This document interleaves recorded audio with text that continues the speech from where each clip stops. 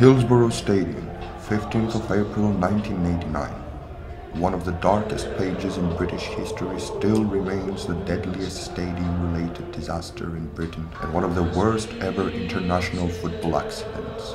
96 deaths and 766 injuries, all of them Liverpool fans.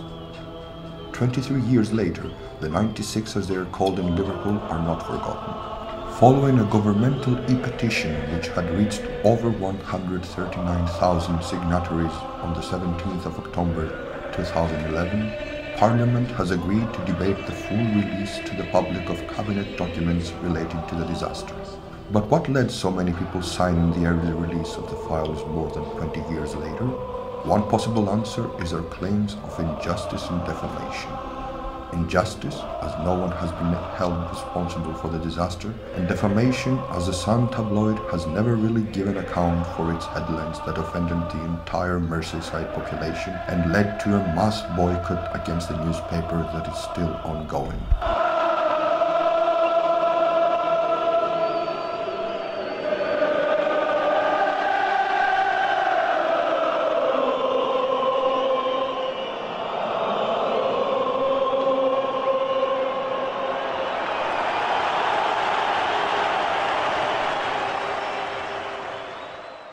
Initially, no one realised the full extent of the disaster that took place in Hillsborough that day. At that end of the ground where the Liverpool supporters are, the game has been stopped, nothing is happening, the players are moving towards the centre circle and the police are trying to get control of this situation once more.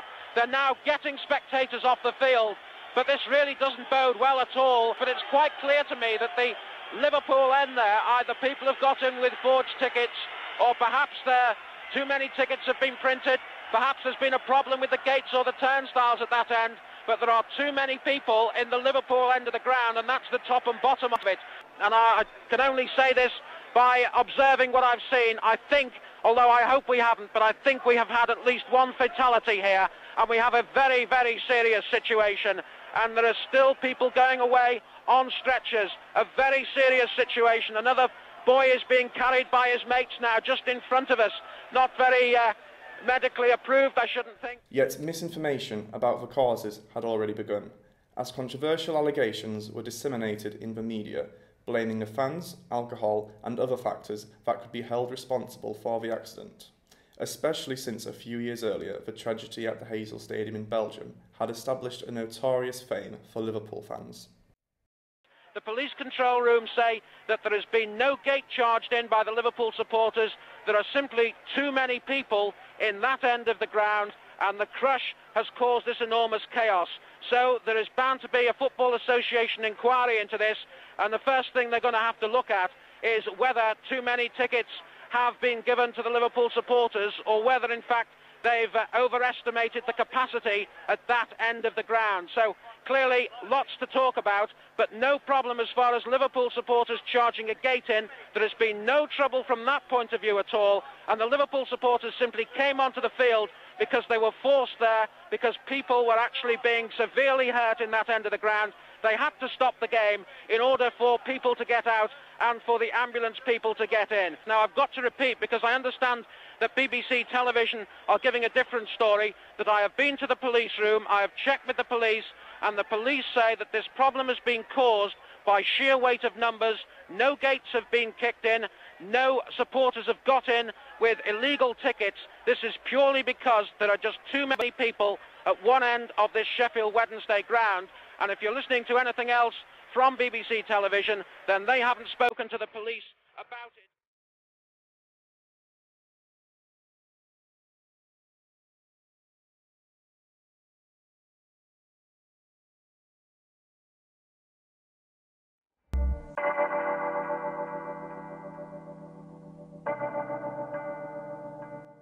But the worst was yet to come. Headlined The Truth and run on the 19th of April 1989, 4 days after the disaster, the Sun's story alleged that the disaster followed mass drunkenness among Liverpool supporters and that some of the fans had urinated on police and on victims and picked victims' pockets as their bodies lay on the pitch, but had also beaten up pieces trying to come to aid for those in need. The Sun initially said the allegations had come from unnamed South Yorkshire police officers and from a Tory MP. Not surprisingly, these allegations and the way they were presented caused a massive public outcry.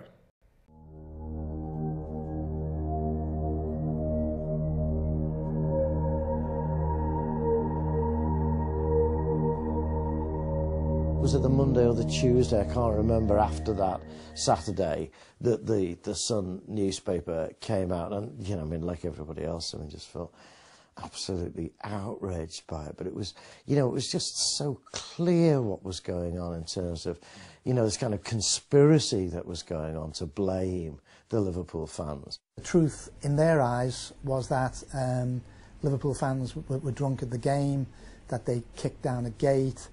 There were some horrendous things in that newspaper at that time. They said that Liverpool fans had urinated on the dead, that they'd stolen from the dead. It's so bizarre. It's so appalling. And yet, these people were lying in hospital beds, having to read those sort of headlines, and they were clearly lies. You know, we hadn't even buried our dead, and he came out with something obscene like that. It was the classic smear campaign. And whoever decided at the top level to cover this thing and exonerate the police was obviously instrumental in getting that headline out. And although it was detracted, it done what it was meant to do, which was cast a smear and throw mud and mud sticks. You know, immediately the focus shifts from where responsibility really lies on this occasion onto those people who, well, let's talk, I mean, they were at Heysel, weren't they? They were fighting on the terraces. That led to the death of 39 people in there. You know what they're like. You know what football fans are like. And these are football fans with knobs on. These are Liverpool football fans. They're always fighting and you know, that whole operation grinds into action. And so they're immediately characterised as the worst kinds of people you can imagine. I actually read that headline on the way back down to Hillsborough because part of the drop-in centres that were going on there, the psychologists, and they invited everyone who wanted to go back onto coaches to go back down to Hillsborough. I was encouraged to go down that day. So I got on the coach, and it was on the way down to there that somebody had bought a newspaper and it was passed around the coach. So then, you know, when we got to Lippens Lane, we were all very, very angry at being, you know, at being blamed for it, really, and the pickpocketing and the particular stories that came out. So when I got back down there, we were all, not only were we confused, kind of lost souls, but we were very angry as well, and I felt like everyone hated us as well, so, you know, that made it even worse. We were on our knees, you know, holding our arms out for help. And it's just like someone coming along spitting on you and kicking you, you know, in your hour of need like that. And that's one thing that will never ever be forgiven, not in this city. That will go on and on. We haven't got the backing of a big newspaper to come back and hit them back like that, you know. The only thing we could hit them by is not buying the Sun. And that's what we've done. The strength of feeling doesn't diminish. We don't believe the Sun will ever get a foothold on Merseyside ever again. It's made lots of attempts, as you well know. It won't succeed.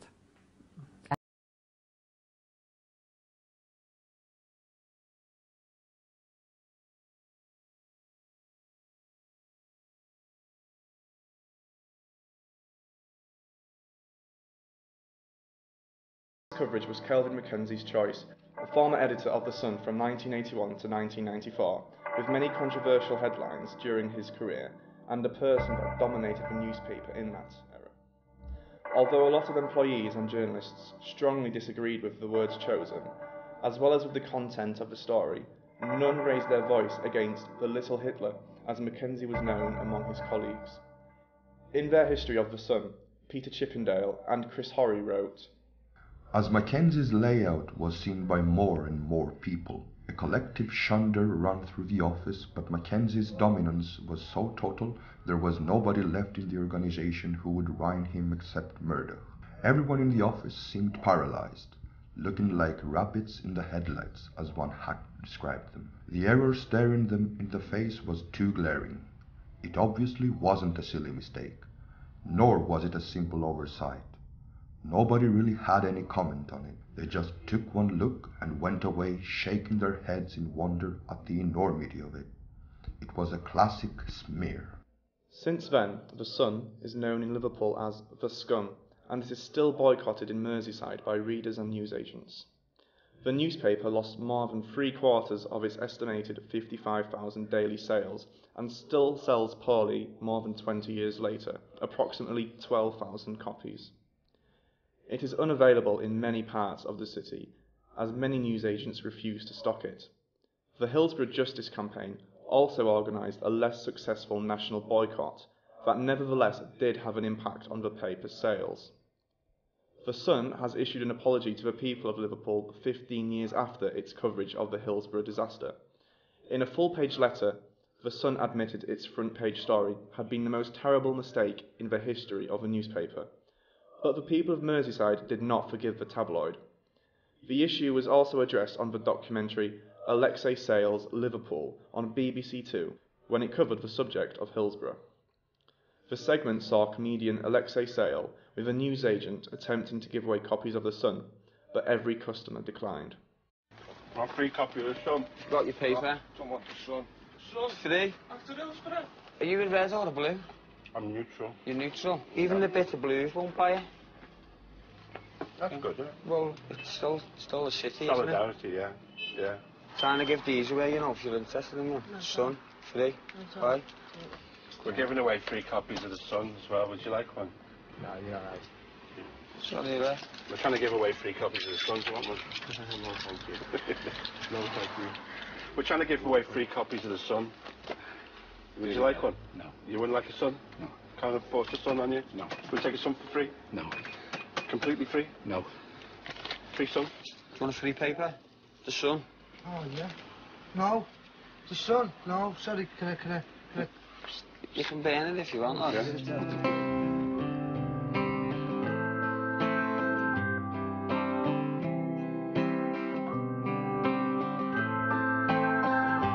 Someone's hiding in the bushes with a telephoto lens, while their editor assures them the means justifies the end. 'Cause we only hunt celebrities, it's just a bit of fun.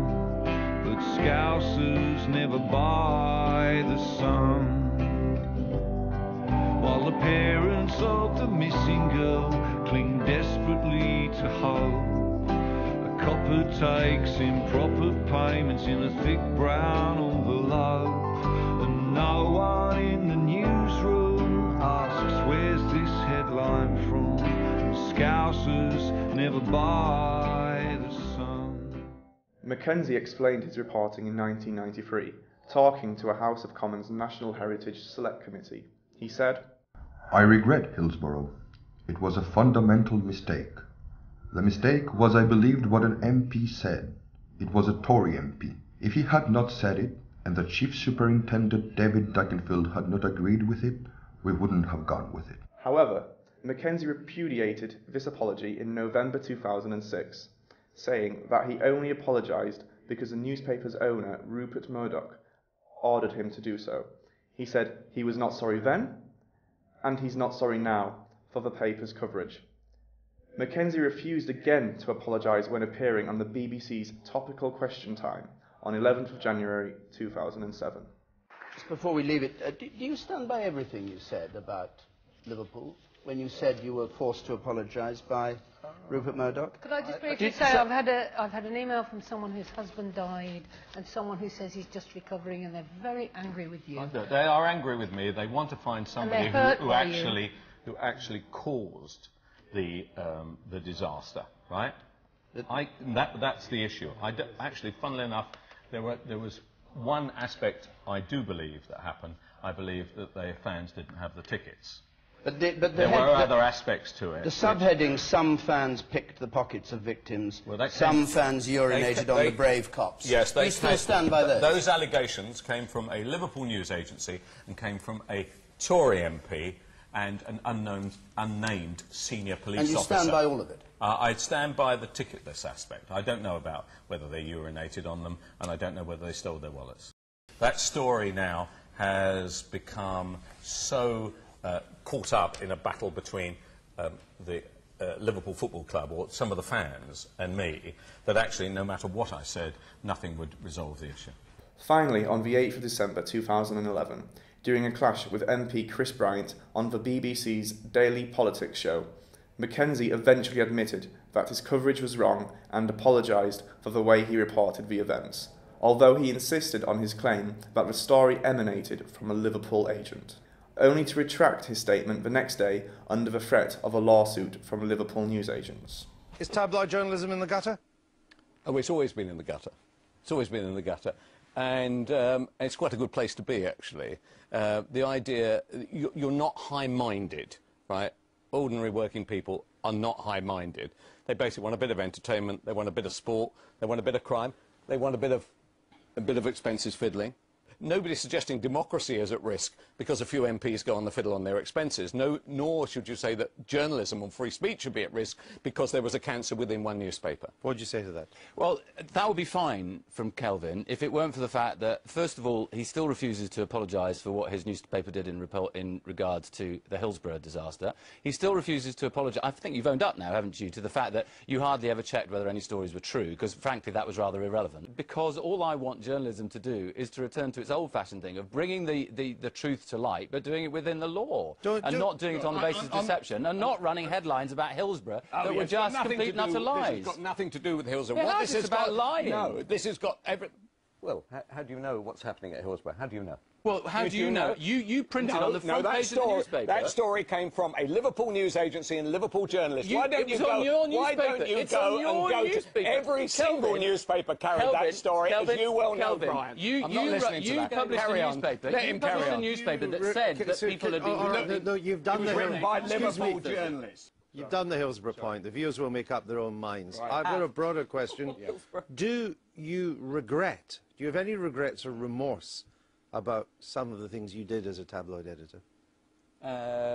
Probably, yes, I do. Would that include Hillsborough? If I could revisit Hillsborough, certainly I'd do it in a different way. I'd do it in the way that the other newspapers did it, which was they basically ran the story and said big fury over, and I wish I'd done that, yeah. What led to Mackenzie's changing his stance, according to the Hillsborough Family Support Group, was the success of the e-petition about the full disclosure of the Cabinet documents relating to the disaster and the debate it triggered in the House of Commons. During that debate, Liverpool MP Steve Rotherham fiercely criticised the Sun and the former editor. The loss of 96 innocent lives was bad enough, Mr Deputy Speaker, but the tragic nature of their deaths was exacerbated by what happened next. Instead of those at fault taking responsibility for their actions, a coordinated campaign began to shift the blame and look for scapegoats. To this day, nobody has been held to account for Hillsborough. Is it any wonder that some people have doubtful and distorted views as to the exact cause of the disaster, when misinformation began almost immediately after the players were led off the pitch at 3:06. The BBC and ITV News that very afternoon misreported what had occurred, and it is important to understand the effect this had as it formed the immediate public perception of Hillsborough. Just a few days later, before people had even had time to arrange funerals for their loved ones, the Sun newspaper infamously printed the banner headline, "The Truth on the Personal Instruction of its editor, Kelvin Mackenzie."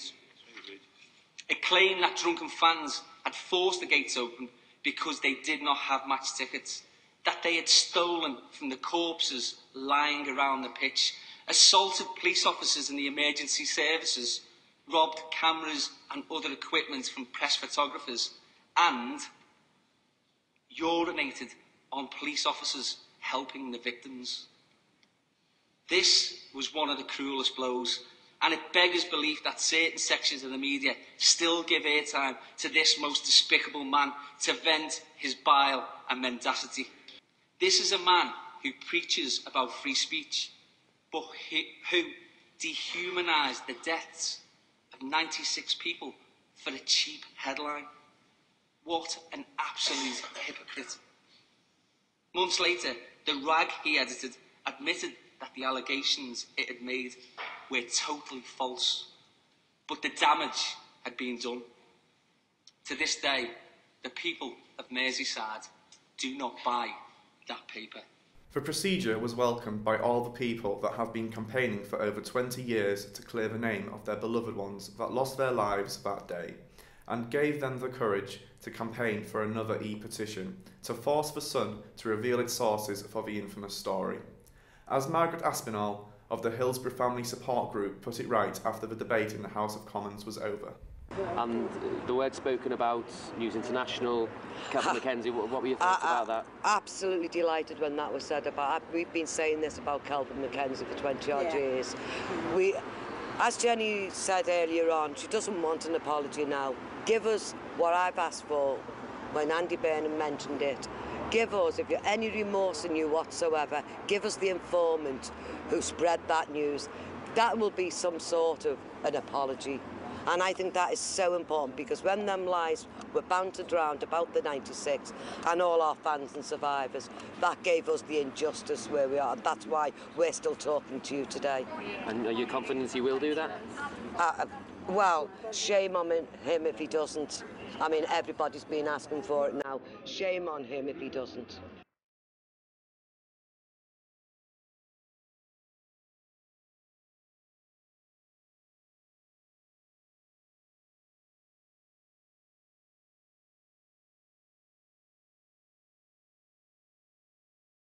That story that our children were drunken yobs came as we were grieving for their loss, and we still had to defend their good names. It set people's minds, which you can still see even now, that the disaster was caused by the fans, not by the police losing control. That set the injustice in train. The real truth never came out of the inquest, and nobody in authority has ever been held to account. If we are now to discover the real truth, let the Sun tell us who gave them those lies which caused so much damage.